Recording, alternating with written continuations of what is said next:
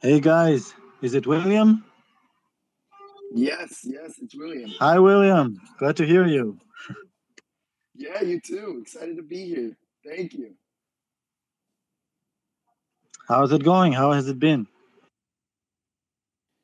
Well, the start of the year is a rush as always. People. I think the 2 weeks of holiday, week of holiday, is enough that we get back and everybody's rushing. Okay, let's go. Let's move. What do we have to do? It's a whole new year starting. So I'm sure it's the same for you guys. It's crazy. Pretty much, but we're in Israel, so we didn't sort of have a new year. Our new year was in September. It's just ordinary working days. Nah, Oh we wow. did some stuff with the new Dima. William, how are you, man?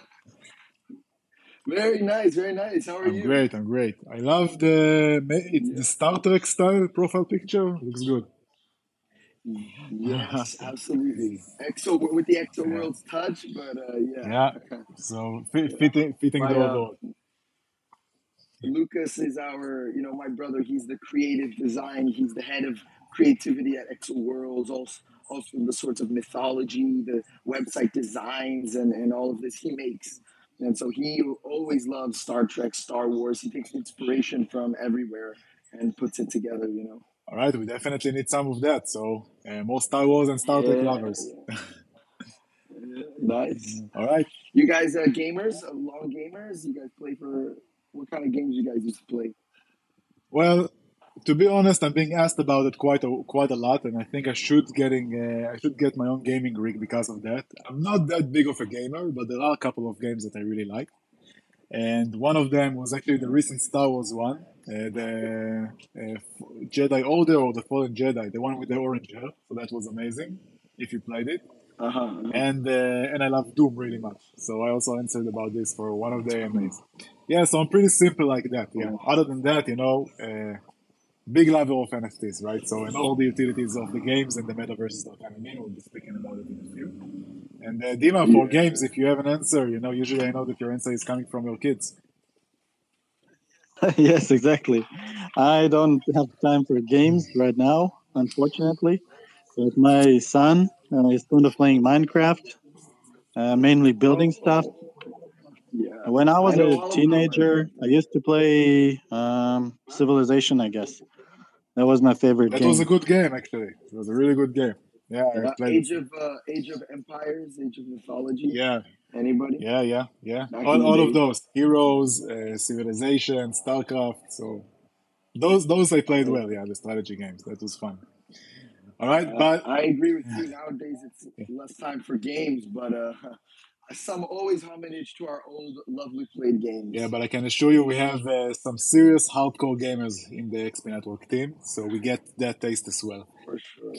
All right, so a few words before we start. We basically the conversation would be like an open conversation. We're going to talk a bit about ExoWorlds, about XP.NETWORK, the utilization of the XP.NETWORK bridge, getting ExoWorld into the multi-chain, and also of ExoWorlds goals and roadmap for 2023. And we are eager to hear from everyone that tuned live and everyone that is also going to be listening to this after this recording, after this live for the recording itself. And this will be great information to actually sort through. So, without further ado, William, it would be great to hear, like in a few sentences, what ExoWorld is all about, and what can we expect from in the next year. Yeah, sure. Well, first, thank you guys so much for having me. We've been working together for several weeks now, and it has been really good, really smooth. We've already managed to bridge many ExoWorlds NFTs over cross chain. So to begin, ExoWorlds, hello everybody. For those guys who don't know, my name is William. I'm the chief of operations for ExoWorlds. I handle all the daily operations from the website development, game development, to the marketing. ExoWorlds, in short, is an NFT project we minted in February of last year.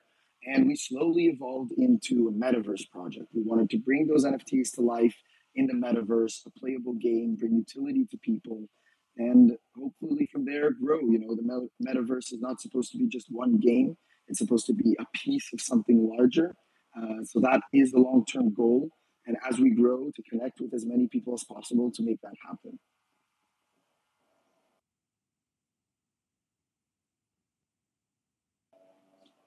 That's the few liner if I would sum it up. Yeah, sorry.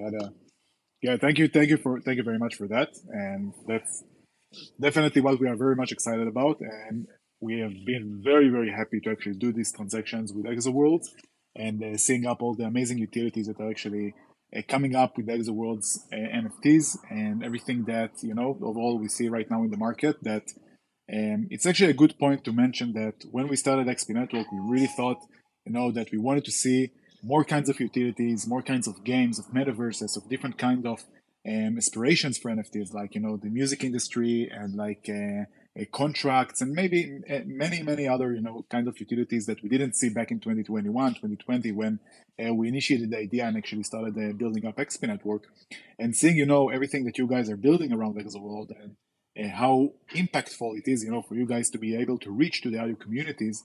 And this is something that is fulfilling the very much the idea of the metaverse, and is to reach as widest audience as possible. And this is exactly what we've been eager to build with XP.NETWORK, and to give that ability in a seamless and an easy way for everyone that takes part in this. So I'm super happy to be doing these transactions with ExoWorlds, and Dima will be sharing more details about the overall process.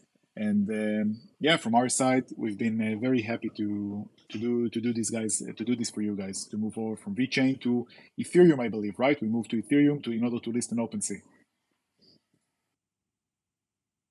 Yeah, that's exactly right. We have, I think, 800 NFTs now from the whole community over on Ethereum, which is already a great start. So it's 8%, or so. And with how many chains that XP Network works with, if you have 8% on every chain, then you have quite a decentralized NFT project. That's already a great start for sure. Yeah, sure. On that, on a different note, wanted to hear more a bit about the fundamentals of ExoWorld for the community, for everyone listening in, and also after in the recording. And can you tell us a bit more about? We started talking about this before, about the whole design process, the whole creative part that is actually inspired ExoWorlds, and for you guys to create NFTs and to build your own metaverse. Yeah, well, I was just on a call with my team, and I was one of my marketing guys, and I was just telling them how amazing it is to go through. So I'm one of my tasks right now is to help create the white paper, and the white paper really includes everything and all the most up to date information about ExoWorlds, everything from gameplay, the open world game, the galactic strategy game that we're building for mobile, all the galactic assets, NFTs. And each one of those little things, if I were to take an example, we have custom ExoWorlds items. And that's nothing new. I think we've posted a lot about that. People know about those.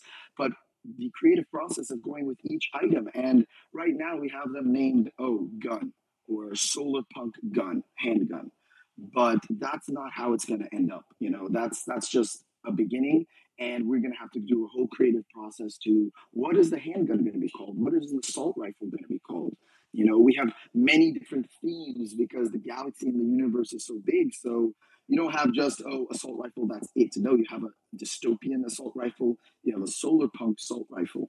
And so the more that we can bring this creativity to the users of I want an assault rifle, but this particular one, I don't like the design. I don't like the look.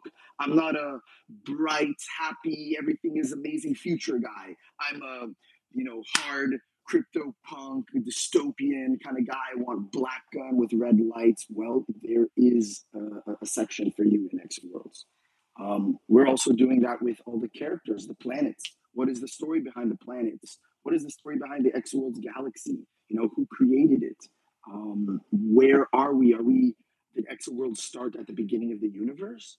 Or are we already millions of years into the development of the universe, and players will have to sort of go on their own adventure to find out what happened before them? A lot of this creativity, my brother and I have always liked science a lot.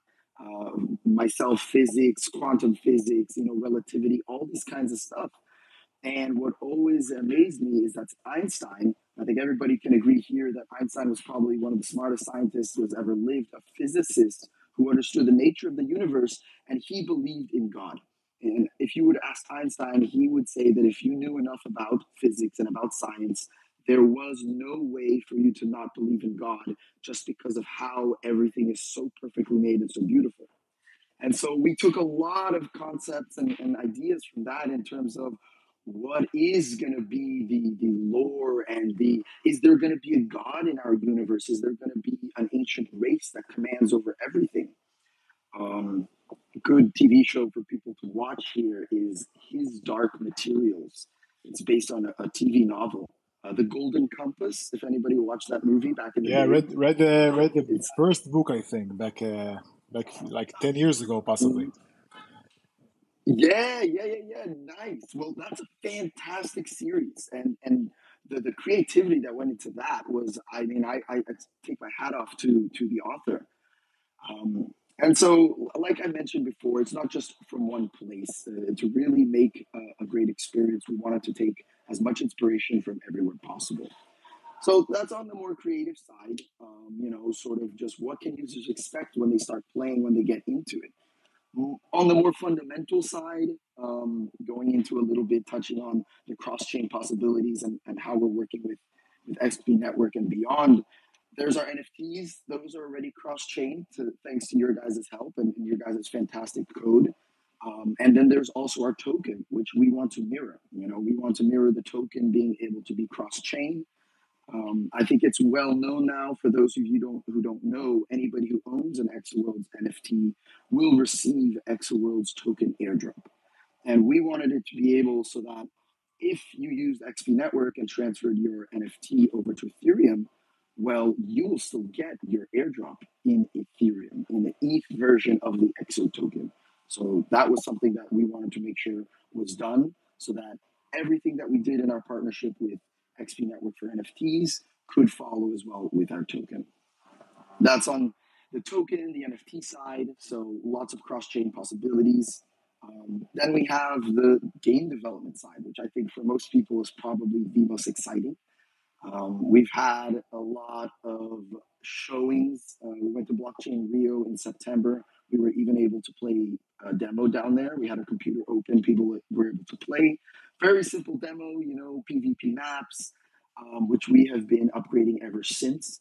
We've added now the Galaxy map, which is a 3D environment where users will be able to explore, fly around, search for planets, view their beautiful 4K planets up close in a 3D environment, scroll all around them. They'll be able to buy.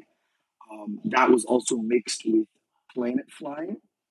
So once you select a planet and you really want to look at it, you'll be able to zoom in and be in a spaceship flying around that planet. You'll invite players to fight with you, dogfights.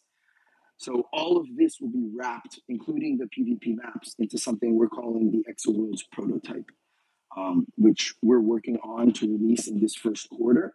If you're in our Discord, for those of you who aren't, in our Discord, we release sneak peeks every now and then. If you're a whale listening in, you know that the whales get more sneak peeks than the rest. It's a nice perk of being a whale. So yeah, those are really the main things that we're working on. Heavy on the creativity side, heavy on the cross-chain with our NFTs and our token, and heavy as well with our demo. With our prototype, the ExoWorlds prototype. Thank you for that, William. And I want to say, first of all, regarding to the demo and the prototype, exactly. So this is exactly what we want to see in the market, going towards utility and going exactly, to actually put hands-on, even if it's in very initial stages and very simple and practical things just to show in expos or actually ability to play for the users. This is, the way that the market shifts and where it should be shifting to our, to our suggestion that we should push to more utility, especially now in this bear market. And I'm going to ask you a bit more about the bear market and how you guys are affected by all of this. But basically, to sum this up, very good to see that you guys are already having a working prototype. And we saw this with different games, and that we actually had a game called Defiance, if you heard about it, a few weeks back, and it's about to actually launch. But there is already, even though the website is not live yet, there is already the ability to actually go and get access to the Discord to actually go and play the game and actually experience the game without the need for any token, without the need for anything else. And these are the practical things that actually make the next step for the crypto evolution, for the market itself. And we are, in XP.NETWORK, we are big believers that the NFTs what could attract off-crypto community into the space in a way and in a sum that has not been affected or created before by the valuation or the trading aspects of the crypto space. So kudos on that. Following up, to my next question, I Yeah. wanted to ask exactly about the bear market and how does it affect your plans, and how do you see it affects overall the user base and the overall development of ExoWorlds? I'm sorry. I'm so sorry. You cut out a bit there for me. Could you repeat that last question? Sure. So regarding to you hear me fine now? Yeah, Yeah. perfect. So regarding to the bear market, so how you guys are affected by it, and how does it affect your plans for 2023? And sum up as well, how does it overall affect your user base and the progression of ExoWorlds? Yeah, well, fantastic question. Of course, the bear market has hit us like it's hit everyone. One of the things that I'm glad about is way back when we minted our NFTs in February, I feel like our team has made preparations for the fact that a bear market, we were already sort of in a bear market and now it's only gotten worse. And so I'm glad that it hasn't been to a point where the bear market's hit, we have to shut down the company. More than that, Lucas and I and the core founders of ExoWorlds, we believe so much in ExoWorlds that we've actually put in beyond the mint funds, we've put in hundreds of thousands of dollars of our own money into ExoWorlds to keep it going, keep it alive, because we know how strong of a project it is. It is something that the VeChain ecosystem sorely needs, the larger crypto ecosystem sorely needs, and there are plenty of other metaverse projects out there, and each one, has great points and positives and negatives. But I think, and of course, I'm biased that ExoWorlds is unique because of the team and because of the product. So right now, bear market, like you say, one of the focuses are trying to capture more funding, as always. As I mentioned, me and Lucas, we have put in our own money into the project, but that only always goes so far. We need a project, we need funding, we need to launch the prototype, we need to make the project profitable by itself. And that's also where the bear market hits is player user base. We have about 1,500 people in our Discord. And if you were to use that as the most active metric, is 1,500 people enough to really be a sustainable project? How many thousands of people do you need to make a project profitable and sustainable? Those are a couple of models that we're looking at. And we're taking those into account when we do our token sale planning. Our token sale was supposed to be in September of last year originally, but because of the bear market and because of developments and lack of growth, we've had to push it back and push it back. And that puts stresses on the project, but at the end of the day, it's for the best. Because if you go into it wrong in a bear market where there's not a lot of engagement, there's not a lot of users, and you make a token sale, it flops, it doesn't sell as you want it to, then it sets a bad pace for the rest of your project forever. And so we were much more happy with keeping things on the low key, funding it ourselves, and when the time is right, which I already feel sort of the tides shifting. It may be just me. I mean, I see that there are some other project leaders here in the chat as well. I've noticed that especially the last few weeks, there has been a lot more engagement. There have been new people joining our Discord, interacting with us online. And for me, that's the most important out of anything because the users are what brings the utility, and the utility comes to the users. So, I mean, we can put out a demo, a prototype, we can make items that people can buy and customize and all of that utility, but what is the point if we don't have the users?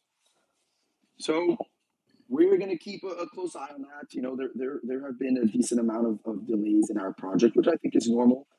I think what's important is as long as we stay on top of it, as long as we show the community that, hey, there are delays, but we are working. And some of this is because the bear market changes the atmosphere. It really does change the atmosphere, but we're here, we're fighting, we're continuing. That's our stance. Thank you for that. And exactly for that, what we see right now are projects that are following up with the previous note, projects that are pushing up towards utility. This is right now, especially in this bear market, this is their time to shine, right?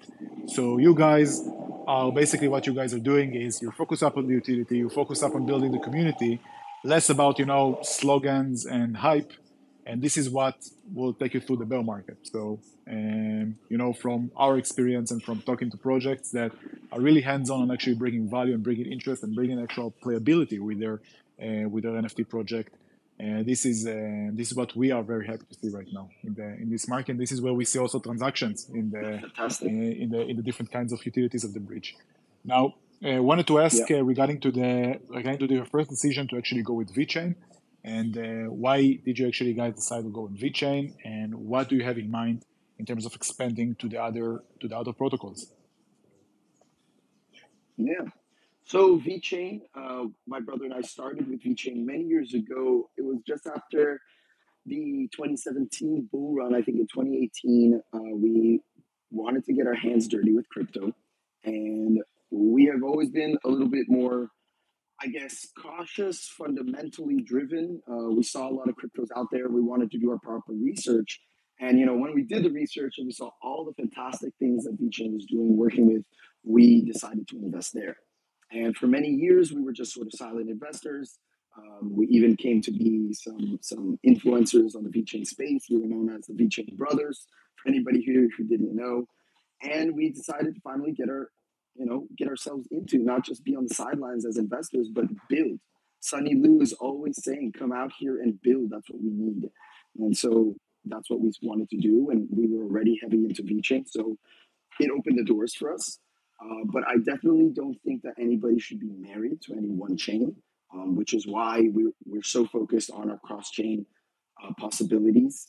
As it stands, we're looking to cross-chain with Ethereum and Binance Smart Chain.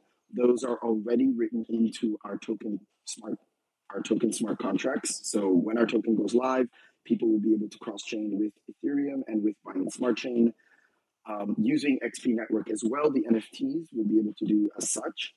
And I think that we want to follow as much as the XP.NETWORK list goes. So everybody here listening in, I don't know if you've been to the XP Bridge solution, but you log in, you put in your VeChain wallet, and you can decide where you want to bridge to, and you get a list of tons of different chains. And if every project could be like that, obviously it can't be like that right away, but if every project could be like that, then we would achieve a real decentralization, all these blockchains mixing and mixing of tokens, NFTs, and that's the point we want to get to. I also take some words from Charles Hoskinson, the CEO of ADA. Back in the day, he would talk a lot about interoperability, and eventually we want to get to the blockchain of blockchains, right? All these blockchains connected, talking together. And some people think, oh no, we have to maximize VeChain, but mixing all these blockchains together will maximize everything for everyone. Everyone will grow because of it. So I'm a big believer of that.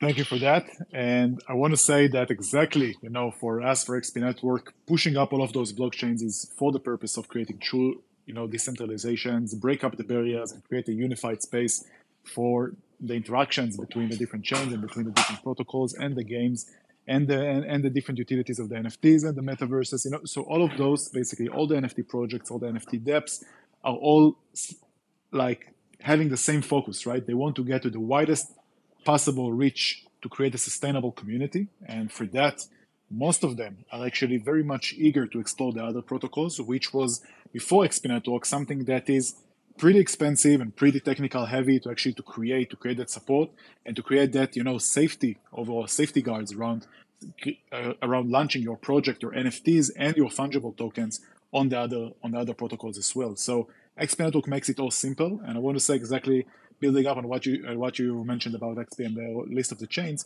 Every chain that we actually have live right now on the bridge, all of those chains are heavily tested, heavily audited. We are doing that in full partnerships with those chains.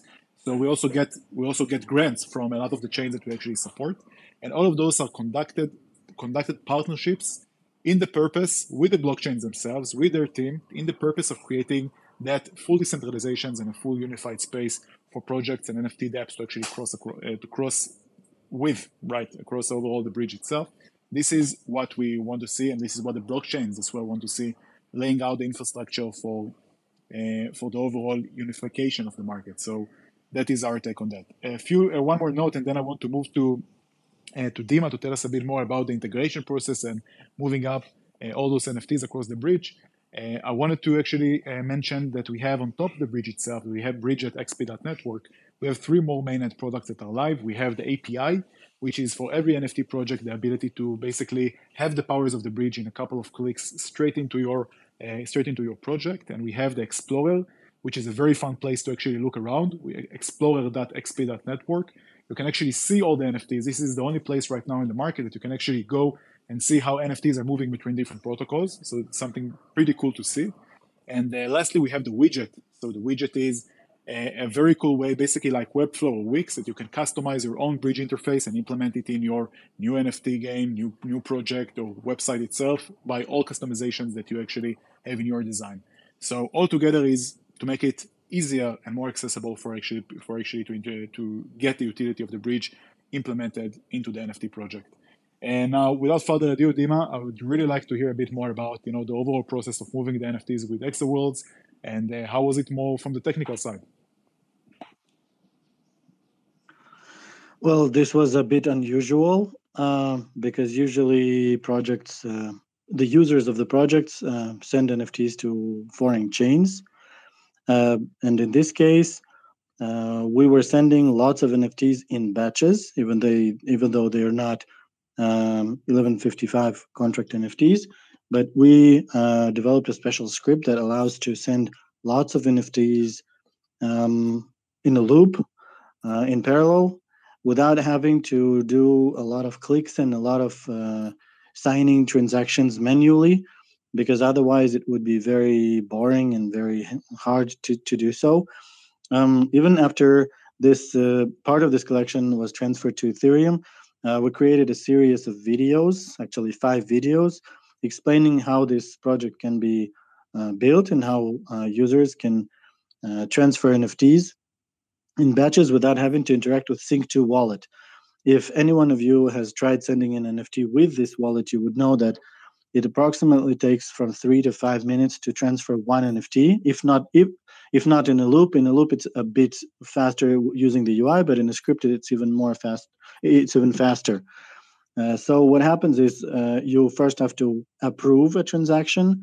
In order to do that, you have to select and click certain buttons in the UI. Then it takes you to the wallet. Then you have to log into the wallet with a password. Then you have to sign a transaction, like a couple of clicks. Then it submits the transaction to the blockchain. And all this time, you just have to wait. And only then you can transfer. And you do the same thing in a loop a lot of times. So we figured that when a big collection migrates, it's going to take a lot of time, like to migrate, let's say 1,000 NFTs. If you do it manually, it could take you like a month. Well, knowing that you have to sleep and eat sometimes. But with this API that Nir just mentioned, and with the script that we presented in those videos, you can actually do it in a day, which is much better than in a month. And so I recommend you all to go and watch those videos and see how it was done. We also show you how you can access different wallets in Sync2, or how you can generate multiple wallets and how you can access them, and how you can send NFTs from multiple wallets generated from the same mnemonic. And you could also follow the example of ExoWorlds and send something from VeChain to other blockchains. I assure you it's very exciting. And speaking about ExoWorlds, I wanted to mention that we had a very good example of a collection called Drifters. They actually migrated from Ethereum to a non-EVM chain called Elrond. And I just checked, like as we were speaking, I just checked, they're still number 2 collection on Elrond.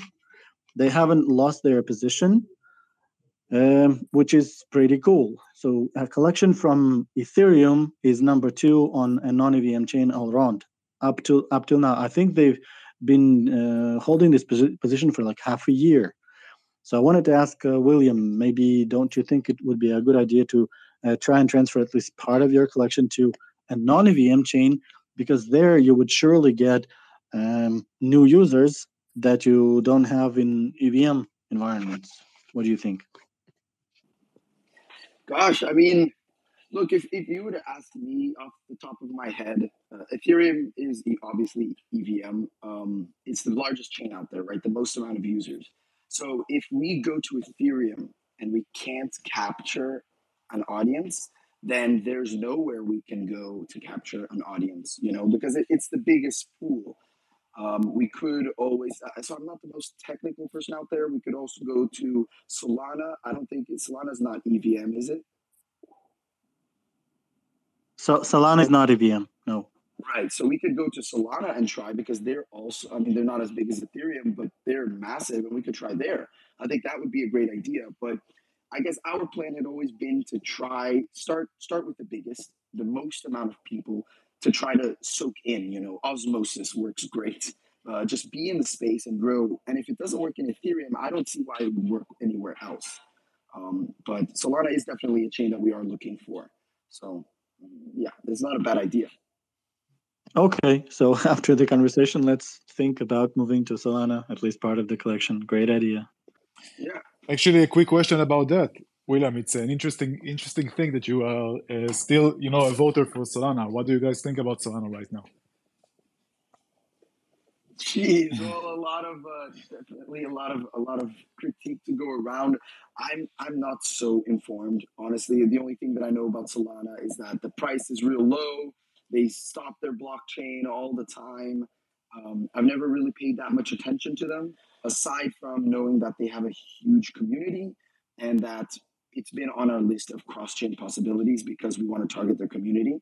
So to really answer you, I would have to do some proper studying and not just looking at the price, because I don't think that's fair to the chain and to the builders. But I'm sure that they're doing a lot of great stuff.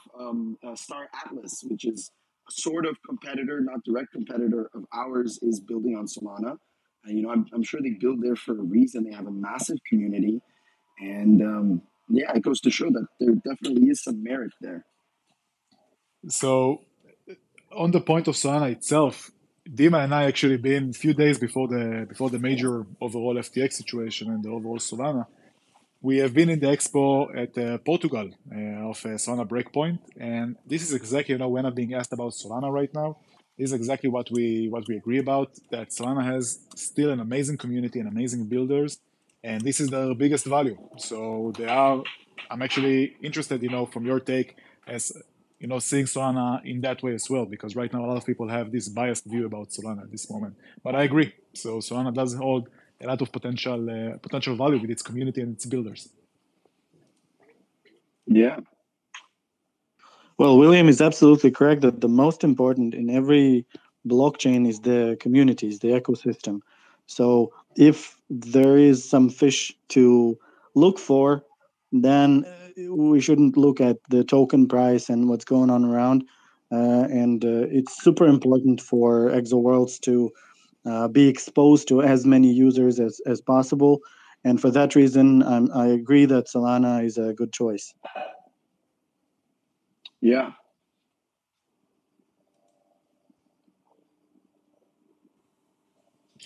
All right.